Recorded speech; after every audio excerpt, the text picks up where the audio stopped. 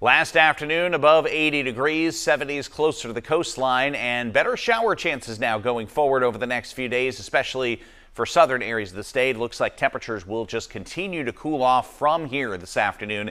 70s statewide tomorrow, and as you can see after that, it is 60s to lower 70s for Friday, the weekend, and even into early next week. This area of low pressure well to our south continues to very slowly move toward the north, and because this isn't kind of your typical west to east movement, the maps have struggled on exactly what magnitude of any sort of shower activity we will see from this system later tomorrow and into the day on Friday. What we do see is, regardless of that, this system should be pulling away in time for the weekend. But again, this is just kind of a stay tuned situation.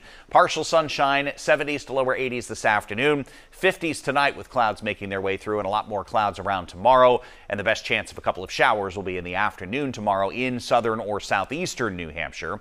It is from there that it is just a matter of exactly how close to the coast this system is for Thursday night and into Friday, and how organized the rain chances could be. As we always tell you, this particular version of Futurecast is one of about 9 different maps we look at. But again, the potential is there for some shower activity in southern parts of the state through the day Friday, and then that system wobbles away heading into the weekend. We are looking at fair skies heading into the weekend. Temperatures will likely be in the 60s to near 70 degrees on Saturday, and then only in the 60s for the first day of fall on Sunday, 65 to 70 heading into next week.